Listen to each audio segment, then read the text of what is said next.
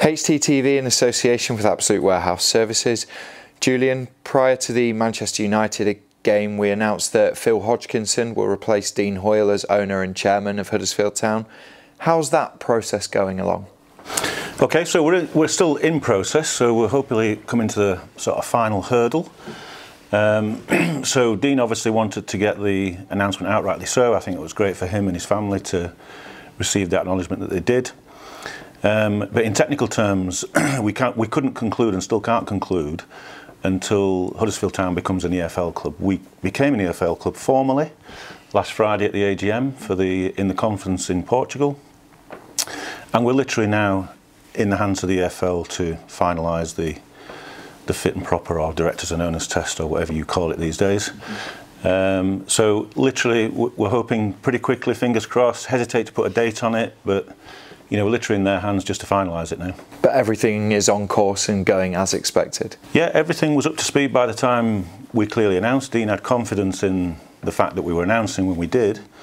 But we're all sat in the knowledge that we're kind of no longer going to be a Premier League club. There's little point in pursuing a process with the Premier League.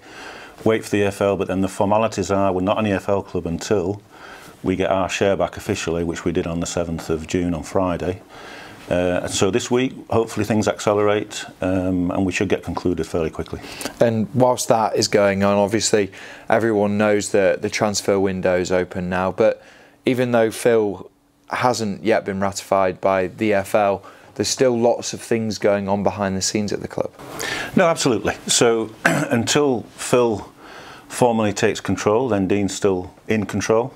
So we're still able to get on, make decisions. We're keeping Phil informed of things that are going on. He's engaged in communication terms, but in formal terms, you know, Dean still owns it. So we continue with that. But Dean and Phil are both understanding that we've got to get on with some things, and that's absolutely what we're doing. And obviously it helps when you have Jan Ziva as head coach and he knows exactly the type of players that he wants to recruit into his system.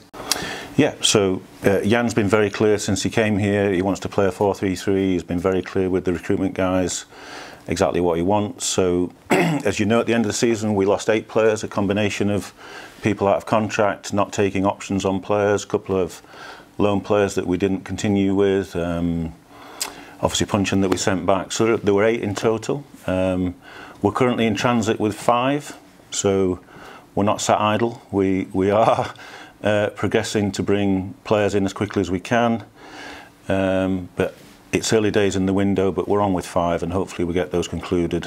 How does that process work in terms of identifying targets, watching them and then bringing them in?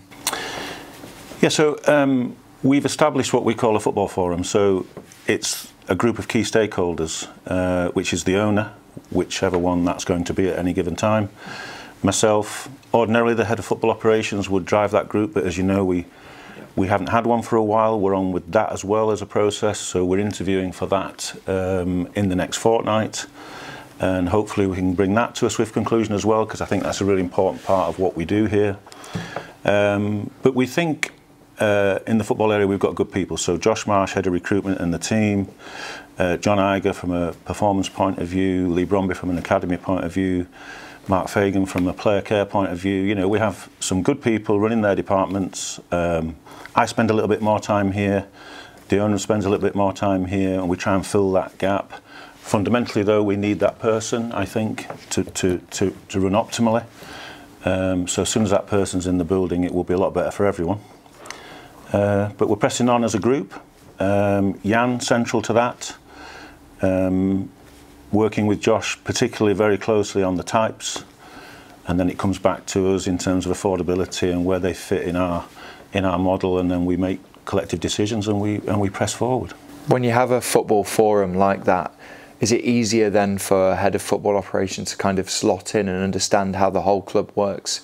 I think so, because you know we have been and will be an owner-managed club, so we have owners who are very interested, entrepreneurial, got ideas, want to be involved.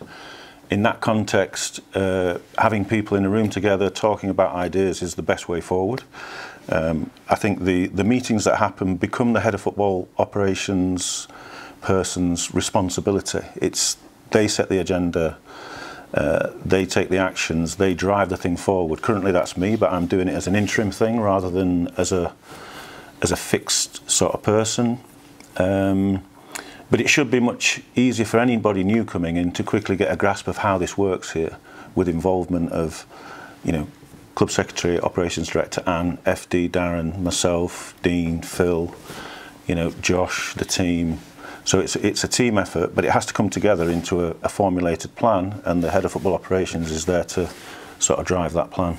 I suppose now, like you said, everything's kind of ticking along this summer in terms of players coming in, interviews for head of football operations.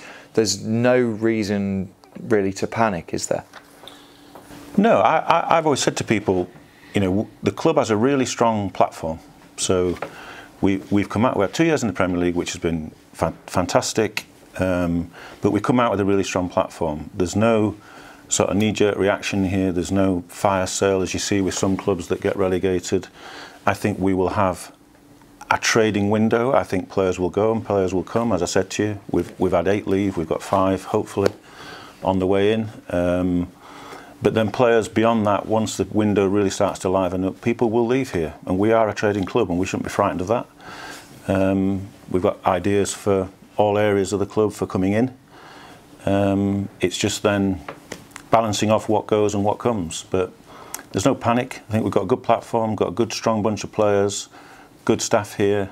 So we will take from the window what it brings us, and then hopefully fill the gaps with the right individuals.